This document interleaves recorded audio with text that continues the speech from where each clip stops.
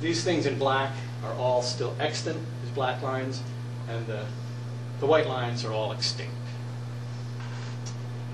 Well, why Acanthodia is black, I don't know. All right, so jaws, how did they evolve? Just very briefly and schematically. You get your anatha, or your animals without jaws, and then your gnathostomes here. Essentially what's happened is the cartilaginous gill arches, or branchial arches, a series of rods and plates, they're cartilaginous that support the gill structures and surround the gill openings, have been co-opted at the beginning of the front end of the animal into jaws and supporting structures. So here are the jaws, again, homologous as we go backwards.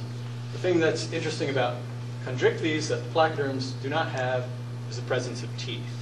So that's important. The placoderms don't seem to have teeth. There's some recent research that suggests some things in placoderms may be homologous or the same as teeth, but typically placoderms do not have teeth, but they have the jaw mechanics.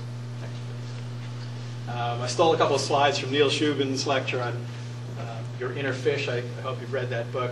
But again, just schematically, sort of an anathan head, and then those same blocks, those same cartilaginous precursors are homologous to different parts of our skeleton. So the jaw is here, these arches there next.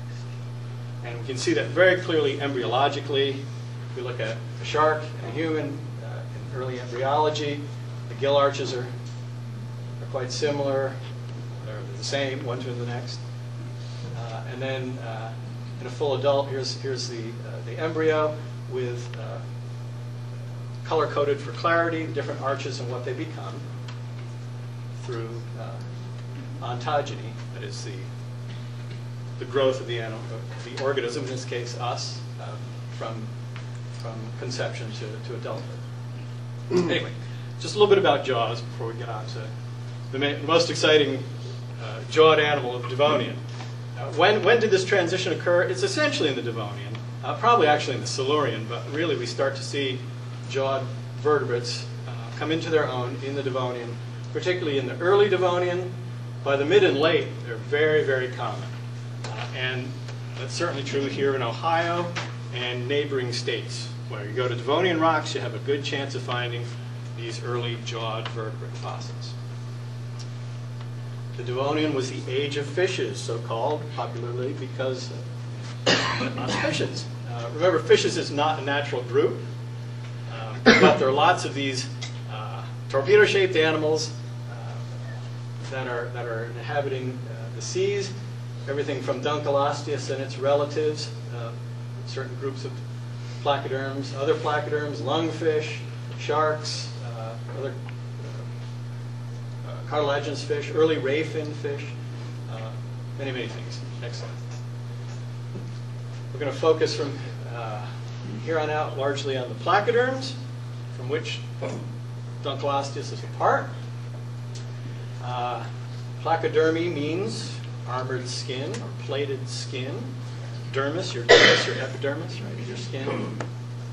And here's some good examples of antiarchs, kind of placoderm. There are rhinanids, there are gemindinids, all sorts of strange things, these early jawed vertebrates. Many of them predators, perhaps, probably many of them not predators. Maybe sort of burrowing in the mud and getting organic ooze that way and such. Next. And then our favorites, I hope, by the time the talk is over, the arthrodires. Dunkleosteus is an arthrodire, and it means jointed neck. And you sort of see here that joint, and it's also be present here and here. These are animals that not only allow the jaw to open. If you open your jaw, it's really just your lower jaw is going. If you hold or have somebody hold your jaw closed, you can't lift your head to open your mouth. Your jaw goes down. But arthrodires, these fish could open their lower jaw up and crank the top of their head up as well. So great big gape for a large bite and catching big animals.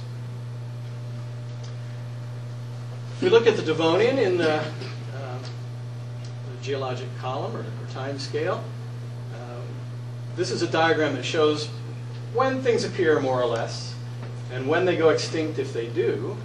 Jawless fishes we know are still with us, certain groups of them, the lamprey and the hagfish, as I mentioned. Today, sharks have done pretty well, more or less the same since the Devonian. It's the ray fin fish and the tetrapods, of which we are part, and have really expanded, diversified in the different kinds that exist, and radiated in numbers as well, and are quite abundant. Lobe fin fish, there are just a few examples today. Placoderms, largely just restricted to the Devonian, and that's a little bit of a mystery. They get going perhaps in the Silurian, as I said, really take off in the Devonian and go extinct at the end Devonian. And I'm not sure that there is really good explanation for why that group should have gone out and then seemingly be replaced by the sharks. Sharks are coming into their own, but I don't think it's a matter of competitive exclusion, placoderms being outcompeted by the sharks, but I think that's still an open question. So what did the Devonian world look like, and what did Ohio look like? Here's the Devonian world, and here, more or less, is Ohio, somewhere in there. So here's North America, the Rheic Ocean, right here, and then epicontinental seaway is what this white is, and we're right in there someplace. So we're in the southern hemisphere, subtropical, shallow seas, and lots of fish, lots of placoderms, lots of arthrodires swimming those seas. This geologic history is expressed in the rock record. If we look at Ohio, we can see that a band of Devonian rocks runs along Lake Erie here and straight on down through the center of the state, passing right through Columbus. Cleveland up here someplace, Columbus here someplace. Sadly, we're over these boring Ordovician rocks here. But anyway, Kentucky, these Devonian rocks continue on down. And I don't know why people don't use the same colors, but the red here is the Devonian. And if we look at sort of subsurface deposits of just the late Devonian, we get an impression for the extent of some of those rocks. And that reflects to some extent the paleogeography of the time, with landforms over here shedding sediments, plastic sediments, into the epicontinental Devonian Sea that covered this part of the world. And those rocks, at least the ones that Dunkleosteus is in, look like this. There's not a lot of variety to them. They are classic black shales. Now, there's not all Devonian rocks. We have a lot of limestones and things in the middle Devonian. But since we're talking about Dunkleosteus today, we want to concentrate on the uppermost Devonian, and the Ohio shale, and particularly the Cleveland shale member, is famous for these fossils. Its equivalent in Kentucky and Indiana is the New Albany shale. It's the same thing, just another name. This is an anoxic, organic-rich black shale, a black muddy ooze at the bottom of the seaway, without any real decomposition going on of dead organisms because of the lack of oxygen at depth. Let's go back one, actually. If we're looking at these cliff exposures, you got these black rocks, and you're looking for black fossils that are usually just black, thin plates of bone, at least in exposure. So they're pretty tough to find. In most places, they're a little easier. They're not common, but they're a little easier in the Cleveland shale. For the reason the next slide shows us, I'm cheating a little bit. This isn't really the Cleveland shale. This is the Huron shale, so farther down. But what is shown here are concretions, inorganic concretions within the rock.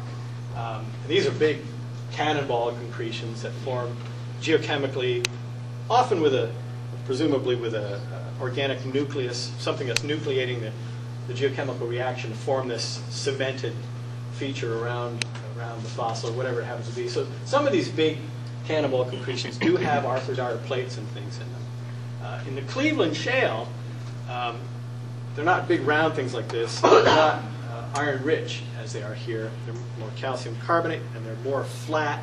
But nevertheless, you see sort of these thin, these lenses of concretion in the Cleveland Shale. And frequently they will have fossils inside. So that's how they've traditionally been found in the Cleveland Lake Erie area.